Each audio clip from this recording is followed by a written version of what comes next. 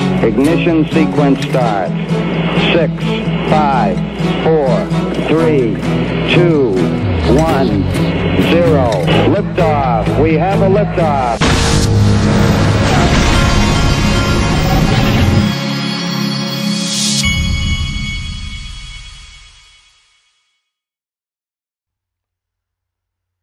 Hey everybody, this is the Digital Asset Investor, and I have turned my phone on. Normally I keep my phone on mute, but today I have the ringer on because I can't miss a call. In the midst of all of this going on, my refrigerator went out, and so yesterday I had to go buy a refrigerator. The guy that's delivering the refrigerator is going to call me this morning. He may call me during this show. If you hear my phone ring, I'm going to stop the video so that I can answer the phone, and then I'll restart it. Now, the best videos that I've ever done on YouTube are the ones that have an aha moment. In this video, I believe I've got at least, I know I've got one at the end that's going to be an aha moment, but there's another one more in the middle that I think is also a pretty aha moment. So this is going to be a good video, I believe. I believe this one is going to open a lot of your eyes out there, okay? Now, first we're going to start with something lighthearted from Jaquito McPhee. This is a tweet from Brad Garlinghouse yesterday. Oh, in Ripple's video staff meeting this morning, I'm practicing social distancing, and turns out I'm really good at it. I've been doing it my whole life. It's called being a nerd. And that's David Schwartz in their video staff meeting. These are unprecedented times. Be kind to each other and embrace the moments of levity. I agree. And look, to those of you out there who are, I was talking to my wife last night and she was a little freaked out. But to those of you out there, especially those of you that didn't go through the financial crisis, you're going through something right now that no matter how bad it hurts or how scary it is, you're going through something that you'll come out of as a much stronger person. And so you need these types of experiences in life. From my experience, I can tell you for 100% sure, especially you young people out there, your financial lives will be lived completely different as a result of going through this than they would have been lived otherwise. I remember my grandmother went through the Great Depression, and she was always very frugal with her money, and it served her well in life. And she was frugal because she remembered what the Great Depression was like when she had nothing. And another thing that these types of crises can, another way that they can be good is that it creates an opportunity for you to become closer with your family. And we're all right here in it. We're going to be close. We're going to be right there in close quarters, and it'll give you an opportunity to spend more time with your family than you would otherwise. And so there's a lot of awful things having to do with this, but there's also a lot of good if you see it for what it is. I'm an eternal optimist, and so I don't ever look at the negative in any situation. I look at the bright, the silver lining, and that's the best way to approach life. Whether it's this or something else. My dad used to have on his desk, in his office, it was a quote. It said, "Life is one damn thing after another," and that is what life is.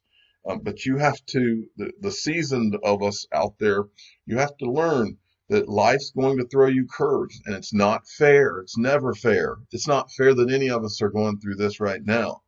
The sooner that you understand and accept that life is not fair, the better person you'll be and the more equipped for approach. What are you going to be? Are you going to be the guy that sits on his hands and says, oh, this isn't fair, and cry about it? Or are you going to be the person who does something about it and is proactive and works to protect himself and his family and thinks things through and plans for things that could or might hit you?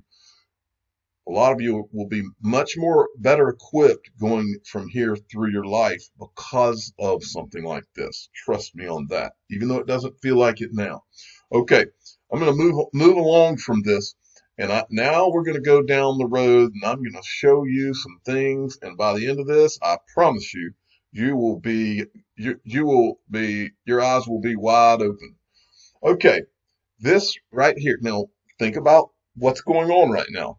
This guy right here, this is the biggest thing I've seen in quite a while. But I just kind of showed it yesterday for a minute, but it's worth a whole video. Trust you me. All right. Coinbase chief legal officer leaves to take senior role at U.S. bank regulator. This is a guy named Coinbase chief legal officer Brian Brooks is leaving the crypto exchange to become the second in command at the U.S. office of the comptroller of the currency. Okay, he was appointed by Steve Mnuchin, right? Okay. Let's look. This is where the official announcement from the OCC.gov website. Let's see. The designation as the first deputy comptroller is made by Secretary of the Treasury Stephen T. Mnuchin under his authority set forth here. Brian Brooks, this is from Stephen Mnuchin right here. Brian Brooks is a strong leader with extensive experience in the financial services sector, said Treasury Secretary Steve T. Mnuchin. I look forward, stamp this in your minds, folks. I look forward to working with him to ensure the stability of our financial system and its ability to foster greater economic growth for the benefit of all Americans. And then, this is from Joseph Otting, who's the outgoing guy in this position. Brian brings an extensive legal career of legal banking, financial innovation expertise to the industry, said Comptroller of the Currency, Joseph M. Otting. He's a visionary, well, maybe that may be the position above him. He is a visionary thinker with a passion for service and deep understanding of how the financial services industry supports our nation's prosperity. We are fortunate to attract such an experienced and talented individual to join the federal agency. Okay, now let's keep going, folks, because as I've said to you many times on this channel, everything, digital currencies, XRP, Ripple, Coinbase, everything having to do with digital assets and the creation of digital assets has to do with the financial crisis. The original, for those of you that are young, the financial crisis of 2008. Everything, okay? All right, Cryptopolis, this jumped out at him too. So right in the middle of this current crisis, right in the middle of it, Coinbase Chief Legal Officer Brian Brooks picked for first deputy comptroller of the OCC. And Cryptopolis, who has 30 or 40 years in financial markets, this guy's smart, tons of experience. Actually broke bread with him in Las Vegas. Really good guy and really smart guy. This jumped out at him too. I look forward to working with him to ensure the stability of our financial system, said Treasury Secretary Stephen T. Mnuchin. To ensure the stability of our financial system. Okay? Now, let's take a look at this Brian Brooks, Chief Legal Officer, Coinbase. This is not insignificant. Member, Board of Directors of Fannie Mae, Chief Legal Officer of Coinbase. As you go down here, there's a couple of random things I don't really know much about. Executive Vice President, General Counsel, and Corporate Secretary for Fannie Mae. What was ground zero of the financial crisis? That was the global financial crisis of 2008. Fannie Mae, right? Fannie Mae, Freddie Mac. They were at ground zero of the financial crisis. Now, let's look at this, okay? And this right here. Vice Chairman, One West Bank, now CIT Bank. And he was the managing partner, Washington, D.C. Office Chair, Financial Services Practice Group of O'Melveny and Myers, LLP. Well, let's go and look. You know, there's a couple of things. I'll get to everything, but don't forget Fannie Mae, and don't forget that law group that he was a part of, because it all ties in. Well, let's take a look at what is the OCC, the founding of the OCC, where he just got a job appointed by Steve Mnuchin. It's the founding of the OCC and the national banking system. President Lincoln recognized that unreliable paper money and inadequate credit was problematic, along with his Treasury Secretary Solomon P. Chase, J.P. Morgan Chase. He conceived the national banking system and the Office of the Comptroller of the Currency to regulate and supervise it. On February 25th, 1863, President Lincoln signed the National Currency Act into law. The act established the Office of the Comptroller of the Currency, charged with the responsibility for organizing and administrating a system of nationally chartered banks and uniform national currency. In June 1864, the legislation underwent substantial amendment and became known as the National Bank Act, modified and supplemented over the years. The National Bank Act continues to provide the governing framework for the national banking system today. It's got pictures of currency. Through this act, Congress sought to achieve both short and long-term goals. One crucial objective was to generate cash desperately needed to finance the fight the Civil War. After prospective national bank organizers submitted a business plan and had it approved by the OCC, they were required to purchase interest-bearing U.S. government bonds in an amount equal, All right, I'm not going to go through any more of that, but I think you kind of get the gist of what this entity, what this government arm was created for. Okay, this guy is the comptroller of the currency. So this is Brian Brooks's boss now, I'm assuming. All right, I want you to listen to, I got 2 video clips from him about what the things they're working on. This is called highlights the value of innovation and fintech. Everybody recognizes the OCC's primary role is the safety and soundness of the U.S. banking system, but it is also that consumers have access to that system and that they are treated fairly. And so when we look at a potential fintech getting a national banking charter, we would take it through those 3 particular lenses. And I do think where we're seeing really great utilization in fintech opportunities is really serving markets that don't have traditional banking relationships. And where we've seen especially opportunities is we're in the inner cities across America where there's less access to banking branches.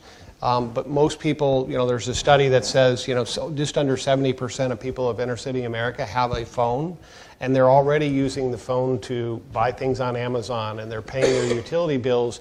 That developing a banking relationship via that phone is a natural extension of that.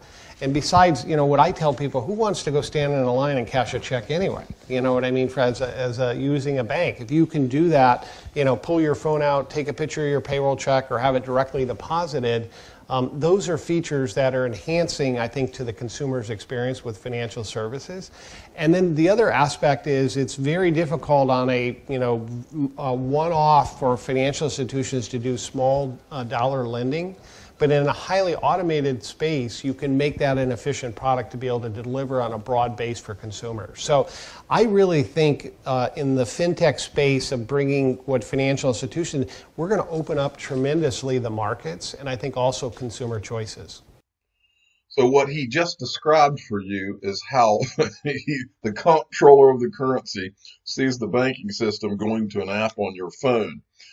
I believe that this, like I just told you, everything goes back to the financial crisis. I believe that these governments around the world had been working on digital currencies since before the financial crisis, but I believe the financial crisis was when they all looked at each other and said, this can't happen again. That's when everything was put in motion. I believe digital assets is for the purpose of replacing the current banking system and bettering this to the point where all of us have apps on our phones, and that is how money is moved around the world. Now, that goes hand in hand with everything Coinbase has been doing and everything Ripple's been doing, but that's not your aha moment. It's still, I've got 2 of them that are still coming, because not only did this all hatch out of the financial crisis, but everything is connected. All of these companies are connected. All the powerful people are connected to Ripple and Coinbase. I'm going to show you. Watch. Here we go. But I'm going to show you one more video from the guy who is going to be Brian Brooks's boss right here. Of that work has been the OCC FinTech Charter. By the way, don't forget his name either, Joseph Oddie. Okay, I just got here's the phone ringing about my refrigerator delivery. So I'm going to stop this and start it back. Okay. I hope I'm recording again. The refrigerator man is on his way, so I'll probably have to stop this video again. But nothing is going to stop us from getting our 2 aha moments. So here we go. You recently announced that you would be going forward, the agent would be going forward and thinking through and implementing that charter. What was your thinking process like? What led you to that decision, and what can we expect to see in the immediate term? Sure. Well, under Comptroller Curry, as Chris mentioned, in this very room, Comptroller Curry announced that he was going to pursue the OCC's ability to issue what they call a special charter under the national banking system.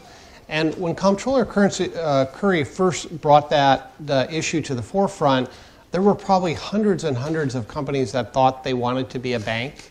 And as those particular companies came into the OCC and learned what it took to be a bank, they realized it's incredibly complicated to be a financial institution. You know, bankers talk with their regulators about things like capital and liquidity and risk management and policies and procedures and infrastructure.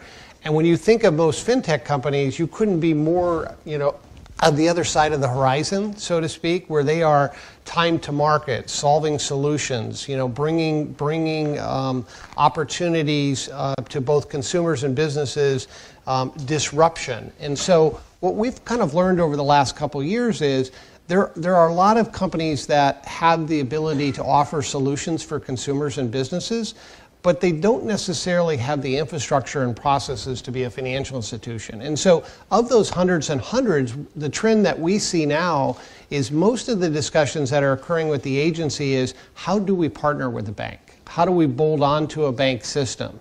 What kind of requirements would a bank want from us as a vendor to be able to provide assistance? And when you think about the fintechs, they kind of fall into three buckets as we observe them. One, they show how to underwrite credit, whether it's consumer or small businesses, in a faster, more efficient manner. Second of all, they generally introduce ways for banks to interact with their customers, meaning how they have dialogue through mobile devices with their customers. And then the third is how to attract new customers. In other words, how can they effectively and efficiently show a bank that they can reach more new potential customers? And so what we've seen now is fintech companies are really starting to say, we have these great resources, we have these great tools that we can deploy in the financial services industry, and so how do we align with that? Now, that's a big population. We still have a significant population of entities that are saying, we want to be a bank. We see the advantages of the interstate banking, where we can deliver products and services into Dallas and Miami and New York and Chicago and San Francisco and Los Angeles, and we need a common platform with rules and regulations to be able to do that. And so we have a number of institutions that are now progressing through the process of going through the documentation and submitting and having application discussions about actually filing for a charter to be a bank. And it is our expectation either later this year or the first part of next year, we will see our first application to be a national banking charter. So what I got out of that is that he talked about a common platform. Think common app platform. All right. Now, don't worry, your aha moment is coming, and this still is not it, but this is kind of a mini aha moment. But when they were talking about he's talking about people in fintech trying to get banking charters, this is one of the clips that popped in my mind. Remember when Miguel Baez was talking about becoming a lender of last resort? And the company is it's amazing what it's been able to achieve. Incredibly solid. Our leadership is amazing, and I think we're on a path that hopefully we'll all look back someday and be like, wow, I can't believe I was a part of that. So yeah, I'm obviously pretty stoked. Like, how do you intend to distribute the rest of the XRP then? Yeah, no, that's a good question, Mahir, and I don't necessarily know that we'll ever distribute all of it. In my mind's eye, there's a possibility where, we end up more of a lending kind of, more of a lender of last resort capacity, maybe. I think that would be a little strange for a software company, and maybe some things would have to change structurally. Maybe we have to have a different organization or something. Who knows, right? Yeah, who knows? A different organization or something.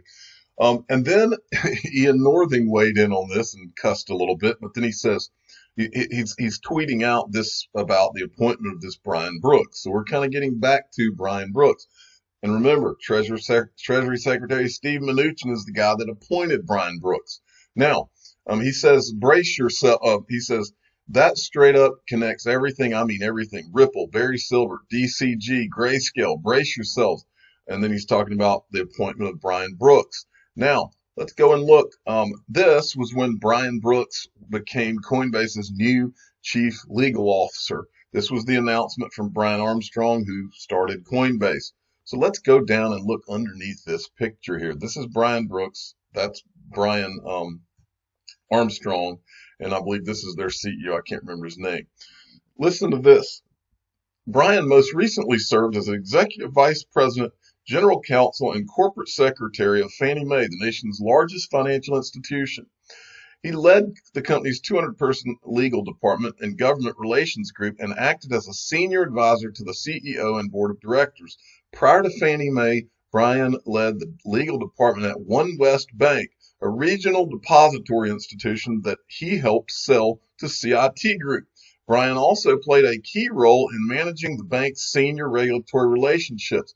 Brian joined One West in 2011 from O'Melveny, remember the law firm? O'Melveny and Myers LLP, where he served as a managing partner of the firm's 150-lawyer Washington, D.C. office, chair of the firm's 40-lawyer National Financial Services Practice Group, and member of the firm's 3-partner executive committee at O'Melveny. Brian was involved in many of the most important financial services policy issues of the past decade, including representing former Federal Reserve Chairman Alan Greenspan and other clients before the Financial Crisis Inquiry Commission. So you got this guy with this major profile who thinks, just like Miguel Valles, remember Miguel Valles left the CME Group.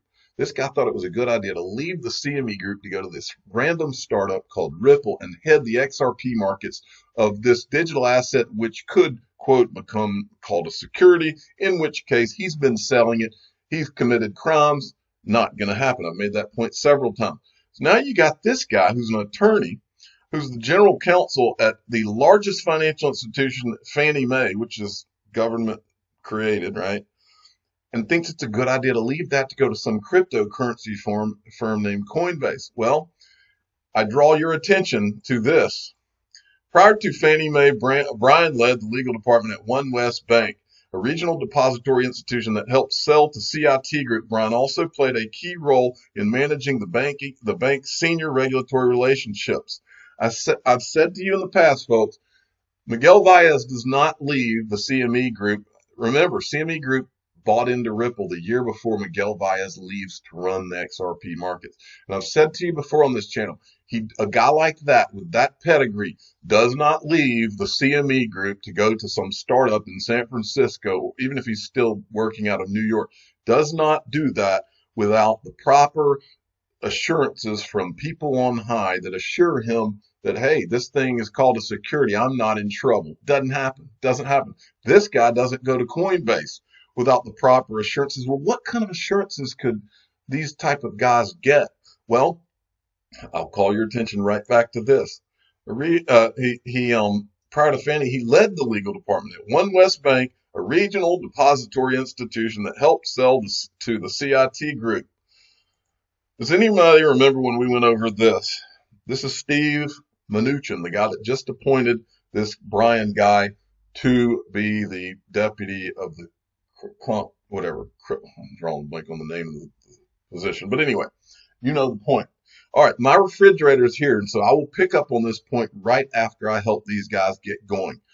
They're driving up right now. Okay, I've got the refrigerator, guys. If you hear any bumping and stuff like that, it's because they're having to take apart my old refrigerator, get it out, and then probably take apart the new one and take it in. And so that will be the noises you're hearing. But in the meantime, we're talking about something financially that changes the entire world. And I am showing you right here. Your aha moments are starting now. Now remember, we just went over that Brian Brooks he led the legal department at One West Bank, this depository institution that helped sell the CIT Group. Well, when I read that reminded me, Steve Mnuchin, during the financial crisis of 2007, 2008, Mnuchin bought failed residential lender IndyMac. He changed the name to One West Bank and rebuilt the bank, then sold it to CIT Group in 2015. During his time as One West CEO and chairman, the bank became embroiled in several lawsuits. And then you go down here to the bottom down here, sale to CIT. In 2015, Mnuchin sold One West to CIT Group for $3.4 billion. After the acquisition by CIT, he remained at One West and became a member of CIT Group's board of directors. On August 2016, Mnuchin owned $97 million in the stock. And then he left. He resigned in 2016 from the board of directors of CIT, and he went to become the Treasury Secretary. Now, just so you know, this is the current comptroller in the video that I just showed you, and then this is this Brian. I keep all these Brians. I keep getting there. Brian Brooks. This is Brian Brooks who helped them sell One West Bank to CIT, making Steve Mnuchin a mega millionaire, I guess. And this, if he wasn't already, probably was already. He started in Goldman Sachs. But this is Brian Brooks that just left Coinbase to go to be the deputy of the comptroller, which is this guy. Okay, both of them worked at One West Bank with Stephen Mnuchin. Okay, so there's that. Now, here's the other thing. Do you remember this? Stuart Alderati, guess where he left to come to Ripple to be Ripple's #1 lawyer, their general counsel. Mr. Alderati brings more than 30 years of legal experience to the role with expertise in banking and regulatory affairs. He is joining Ripple from leading financial institution CIT, where he served as executive vice president, general counsel, and corporate secretary, and was responsible for all legal, corporate governance, and insurance risk management matters. All right, let's keep going. So, Ian Northing had said this all ties together. So you got the digital currency group. Barry Silbert's on the digital currency group. You got Glenn Hutchins, who's with the New York Federal Reserve, on that board. And remember, the digital currency group was one of the original owners in original investors in Coinbase and in Ripple. Okay, they were two of the first, almost as if this was all planned. If you go down, board of advisors, Lawrence Summers. Lawrence Summers is one of the board of advisors. Now, who's Lawrence Summers? Lawrence Summers, he's an American economist, former vice president of development of economics and chief economist at the World Bank, senior U.S. Treasury Department official throughout President Clinton's administration. You think this guy knows Steve Mnuchin? You think he knows? Look, he was also former director of the National Economic Council for President Obama.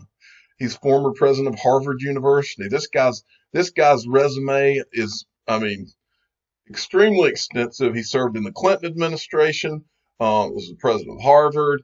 This guy is connected out the wazoo. He just happens to be on the board at the company that was one of the original investors in both Ripple and Coinbase. And then there's this. Remember this guy on Ripple's board, Gene Sperling? He also served as a National Economic Council director. He was there he was in these administrations. He was under President Clinton, and then he was also under President Obama. You think these guys rubbed any shoulders? You think these guys know each other? Larry Summers and Gene Sperling? Everything's connected, folks. That's what all of this goes to the very top of the United States structure, and all of it leads back to the financial crisis. They had to fix this problem. All right, next, I'm gonna blow your mind a little further. First, I'm gonna show this right here is where this gets really interesting, folks. Okay, this is the first aha moment would be this Brian Brooks and how he ties in with Stephen Mnuchin, and how the Ripple general counsel also ties to Steve Mnuchin. But here's where it gets really interesting. Now, this first clip I'm going to show you is just where he talks about XRP. It's not really relevant to what I'm talking about here, but I'm going to show you the part. I'm going to go back to the beginning of this video after I show you this little clip, and I want you to hear from Brian Brooks how he got into crypto. That's what's interesting. But first, he mentioned XRP, so I felt like I at least needed to let you hear this from 3645 here. Now, this for you, so you know, this is with Masari, who we don't necessarily like. They're very anti-Ripple or whatever, but that's not really relevant to this. 3645, Brian Brooks is talking, he brings up XRP. Point.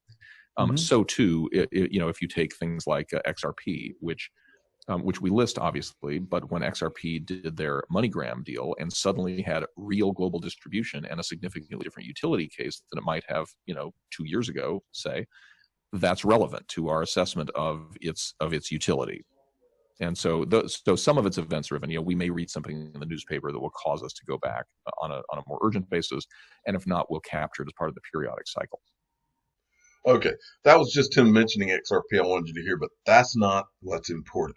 Let me take you back to 125. Now, I'm going to play you a solid 4.5 minutes or so, and or something in that range. And it's important that you this guy's a genius. First of all, he's a very smart guy. But while you're listening to this, I want you to remember, you don't get the quality of talent, the people at Ripple, the people at Coinbase. These are people that are top notch. These are people that are Ivy Leaguers. These are people that are connected all the way to the heights of government. Okay. Those kind of people don't just leave and go to some startup. Okay. Listen to what this guy says. And then I'm going to close this out with a really good aha moment for you. Okay. Listen up. What was that process like, and over what time frame did this transition happen for you? Well, Ryan, first of all, thanks very much for having me. This is a great program you have, and it's exciting. By the way, he's talking about what led him to Coinbase and how he got involved in crypto, why it interested him. To connect with your listeners, I really appreciate being included. I think, on the origin story bit, rather than just giving you a reverse summary of my resume, I can really give you a deep origin story, because I think kind of been destined for this for a long, long time. And so what I tell you is, if you go back 15 years or more in my career, a lot of what I've done as a lawyer was sort of trying to figure out and fix what's broken with the financial system. And, there are several early things that I think kind of pointed me in this direction. So one example I think about is years and years ago, this had to be more than 15 years ago, I was on the board of a nonprofit called Appleseed. We had a program at Appleseed called the Financial Inclusion Program.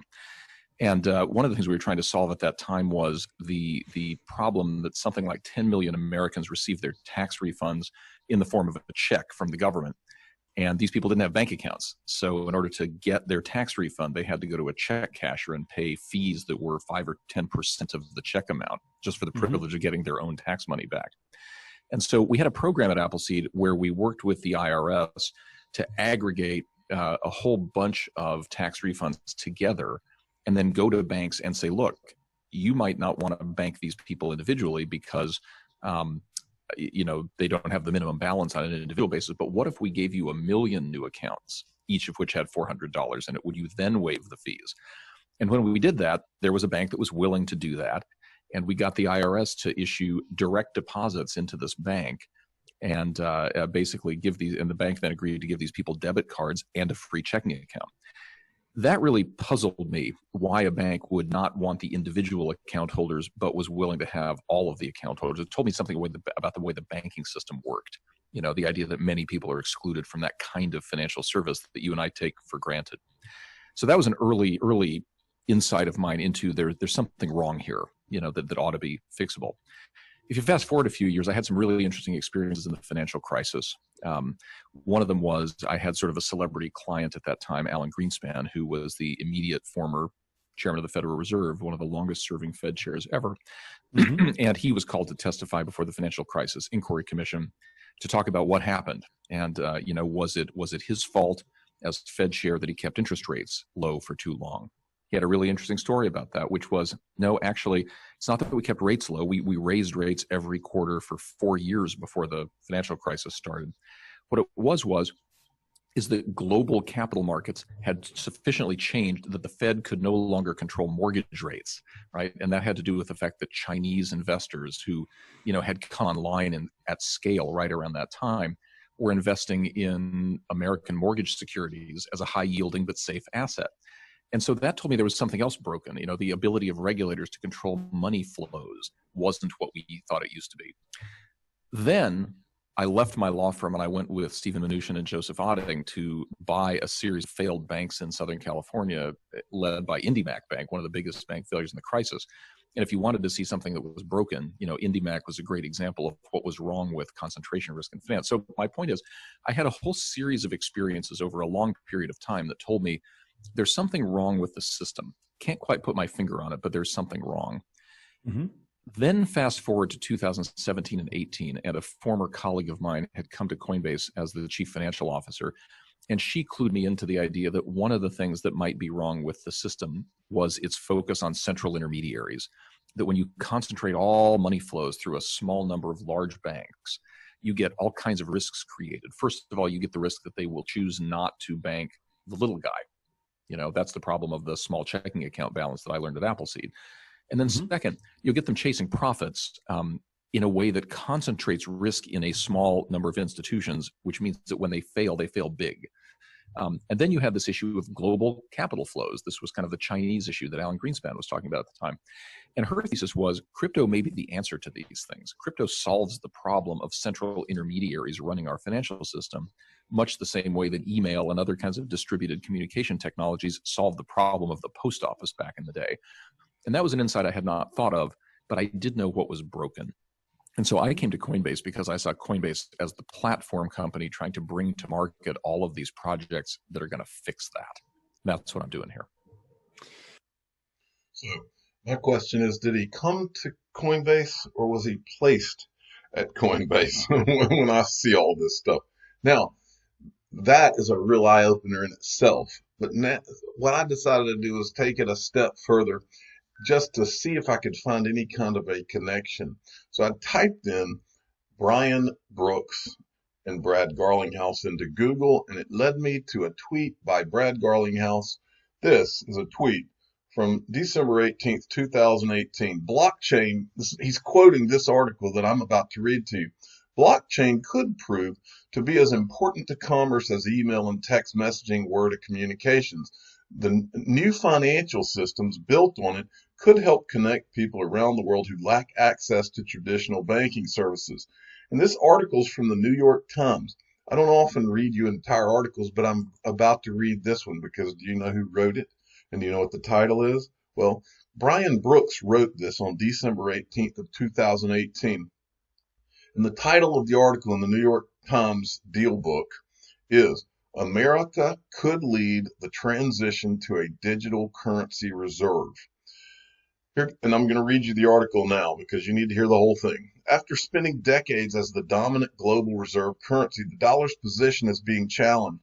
The greenback's share of global central bank reserves has declined in 9 of the past 10 quarters. The International Monetary Fund reported in September. The slide is hardly new. It began a decade ago when European leaders attempted to replace the dollar with a euro-based basket of currencies as the common global reserve. But the United States should not fight against the forces of globalization that challenge the dollar's reserve currency status.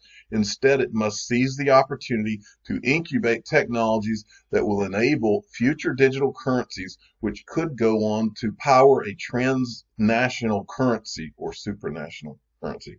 Perhaps the best next option for a future global reserve. Committing to this course would provide a check on attempts to supplant the dollar's role in the global financial system with other sovereign currencies. It would also put the United States at the heart of a more open and equitable financial system. There are lessons in America's technological history that should inform future policy relating to digital currencies. More than 3 decades ago, the United States government supported the development of the internet. Doing so unleashed huge economic impact on America that can still be seen today in the successes of the nation's biggest technology companies. The digital financial revolution that the world is on the cusp of has the potential to be just as significant for job creation and economic development. Blockchain, the underlying technology of cryptocurrencies, could prove to be as important to commerce as email and text messaging were to communications. New financial systems built on it could help connect people around the world who lack access to traditional banking services. and these innovations could be leveraged by developers in much the same way as entrepreneurs built web services on the internet, from eBay to Facebook, with the same enormous impact on the American economy. That is, if we see the opportunity that is before us. Countries around the world are racing to lead the next revolution in financial technology. While it is clear that the United States and companies like Coinbase were early entrants in this global movement, it is also true that many nations and individuals are jockeying for leadership. There are currently more than 1,400 digital currencies and tokens available, serving a variety of uses. Central banks from China to Sweden to Uruguay are considering issuing their own. America must maintain its leadership role by leading the way on research and development of cryptocurrency technologies, just as it did in the early days of the internet, rather than stifling it. And if it does, it could ultimately build dominant cryptocurrency technologies that become the backbone of the 21st century financial system. Doing so could yield all sorts of wonderful possibilities. In the 21st century, when a national market undergoes a major fluctuation, America could enable an alternative currency. It could make it easier for American farmers to sell foreign customers without the friction of foreign exchange. And its development agencies like USAID could airdrop cryptocurrencies to hard-hit regions of the world that lack access to banking infrastructure. That dollar is under pressure as the world's reserve currency should only lend more urgency to the endeavor, as America should not come to rely on global cryptocurrency technologies that have been developed by other nations. The United States can retain its leadership role in the global financial system, but only if it nurtures the development of the technologies that will underpin its future. I'm the digital asset investor. I'm not an investment advisor. This is for entertainment purposes only. Please subscribe and hit the like button, and tell your friends and family that Brian Brooks wrote an article in the New York Times in 2018 called "America Could Lead the Transition to a Digital Currency Reserve." And now he has been appointed by Steve Mnuchin, our Treasury Secretary, to that position as, if I can remember the name of it. Anyway, I dropped the article, but I keep forgetting the name of this organization, but it's the Comptroller of the Currency. He's the deputy now. You can't make this stuff up, folks, and it's all tied together. It's all connected, and it has everything to do with saving a financial system that was done, cooked. Thank you for listening.